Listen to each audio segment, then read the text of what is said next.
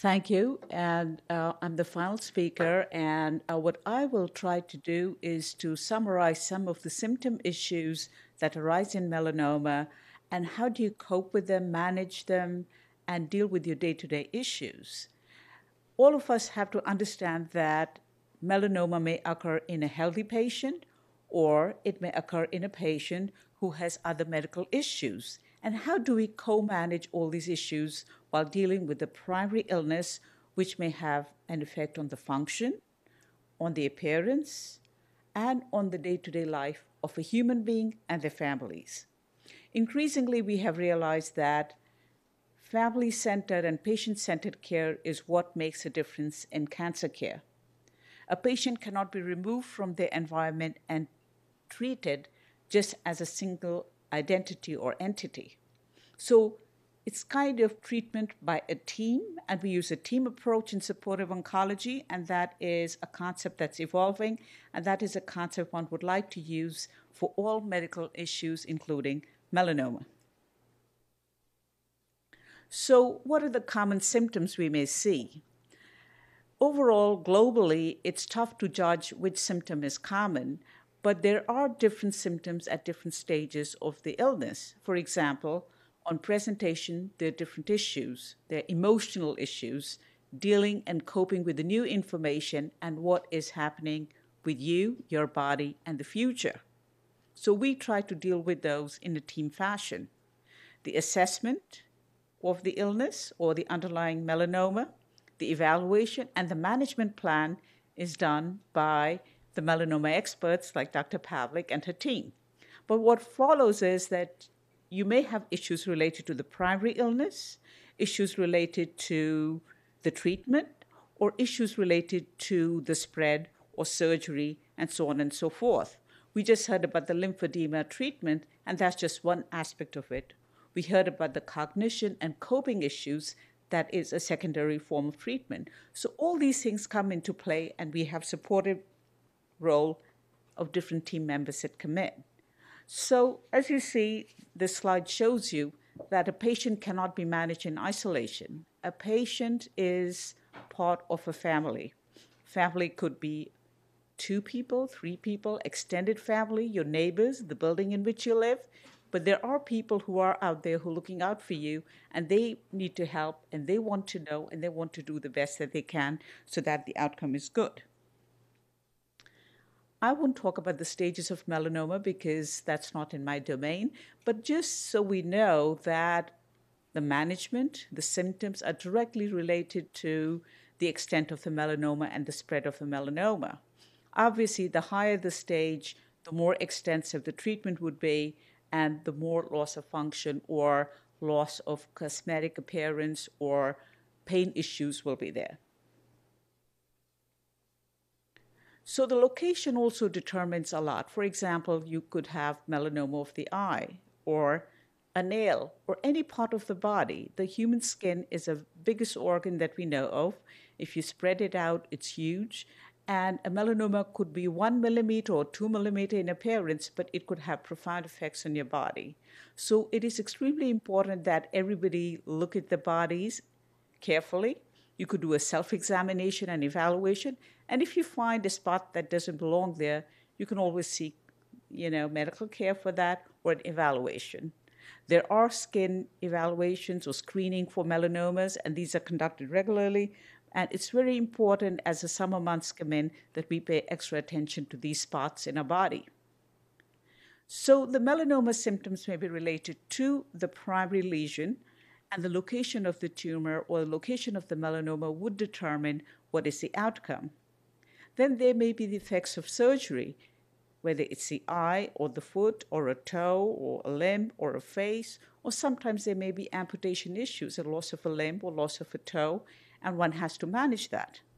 Then we have to deal with the effects of treatment, whether it's chemotherapy or radiation, and there are some side effects related to that. Over the past 20 or 30 years, there are many, many advances, and things are better tolerated. The chemotherapeutic agents have improved, the immunotherapies have improved, and overall, the tolerance of the human body towards all these treatments has improved. Plus, we also have other medications that manage the symptoms, and we are able to do this better. So, overall, the endpoint is that the burden of symptoms is significantly lower now than what it used to be, or they're being managed in a better fashion. The effects of metastatic lesion, for example, the lymphedema, as we talked about, could be one of the issues that comes up. So, let's talk about a couple of issues that you may have. For example, a patient can have a local spread to the skin or a lymph node, and surgical treatment may be planned for that. There may be involvement of the liver. There may be spread to bone or brain, and there may be symptoms related to tissues involved. For example, there may be no other change except somebody gets confused and the workup reveals that there is involvement of the brain. Sometimes the primary melanoma may not even be recognized, but because of the evaluation that comes to play. So for pain management, which is the heart and soul of medical care in this day and age, it's called the fifth vital sign. We use a WHO ladder. The World Health Organization defined this, and basically it's step 1, step 2, and step 3. Step 1 is mild pain. This means that people can get aspirin, Tylenol, Advils, anything over the counter for that. This is what everybody takes for a headache or a sinus or a leg ache or backache, things like that. Common things without prescription, you get them over the counter. Level 2, or the step 2, is moderate pain, and that can be managed with Tylenol combinations. Tylenol with codeine is a weak analgesic but has a lot of side effects. There are better drugs, for example, the Percocet, which is a combination of oxycodone and Tylenol. You have combination of codeine that we said is not that great, but there are some other adjuvants that can be used. Tramadol is a weaker synthetic morphine-like compound, and it works well. It's called Ultram. It comes in plain Ultram, or it can come in Ultracet, which is a combination with Tylenol, and this is the lowest level of morphine-like compound that you can use with good analgesic properties. So these are all oral drugs, and they can be given in a step 2 fashion. Step 3 is when there's severe pain. For example, someone who's post-operative phase in the hospital. They may require IV medication. And for this, we have drugs like morphine, drugs like hydromorphone or Dilaudid, or we have methadone for very severe pain. We have lorphenol, we have fentanyl, which comes in a patch, or it can come in a lollipop for short-acting phases, or it can be given as an infusion for short-term purposes. Then we have oxycodone, which is given PO. There is no IV form of oxycodone available. And then we can use adjuvants. For example, the injectable medications like Toradol, which is an Advil-like compound that can be given IV. Or we can use other anesthetic agents or other stronger form of medications, but pain management is available to you, and all you have to do is ask and bring it to our knowledge. Once we know, we're able to manage it. If we don't know about it, then we can't do much about it. So nausea and vomiting may be related to post-op phases sometimes, or it may be related to the chemotherapy or the treatment you're receiving. The symptoms need to be assessed. The duration of symptoms is important. And while this is going on, we are managing the nausea and vomiting. What is happening is that the patient may not be eating. So attention to nutrition is very important. So this is where the nutritionist comes in. We don't want to wait till a person has lost a lot of weight. We try to do this preemptively and try to preserve the ideal body weight, whatever that may be for that person. And this is very, very important. Along with that, hydration. If somebody isn't able to keep fluids down, all it may take is a day or two for that person to get dehydrated. And with the temperatures going up and when the heat comes in, we need to make sure that the person or the patient is taking adequate amounts of fluids and calories as well.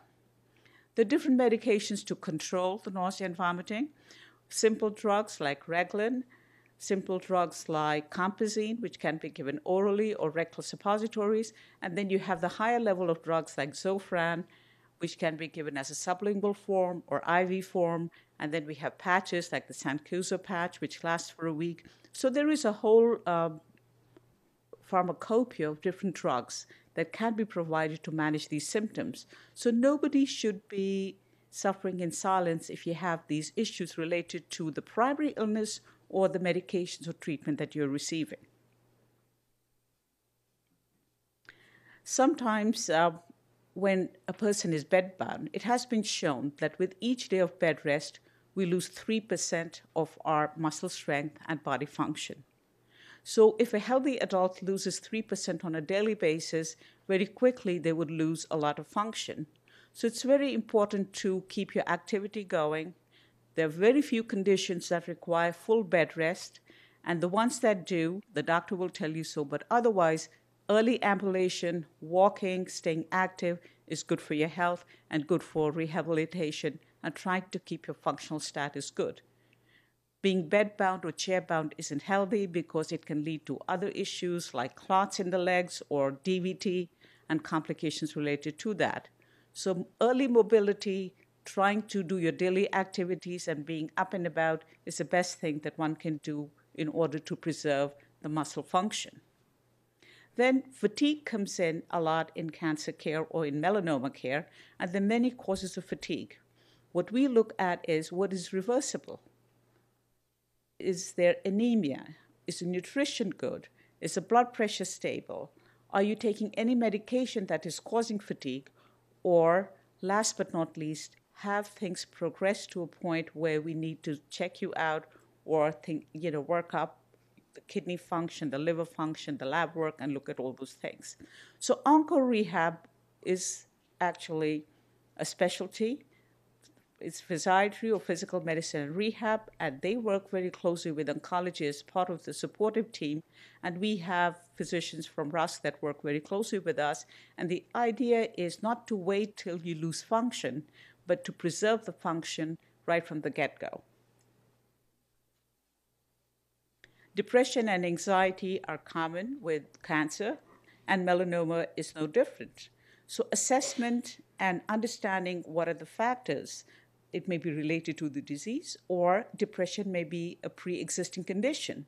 So this needs to be understood because the current condition or a new diagnosis will not make that better.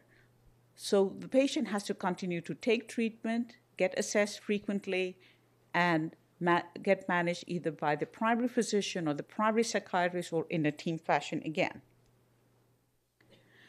Multimorbidity is a term that is being used increasingly in medicine now. For example, patients are living longer.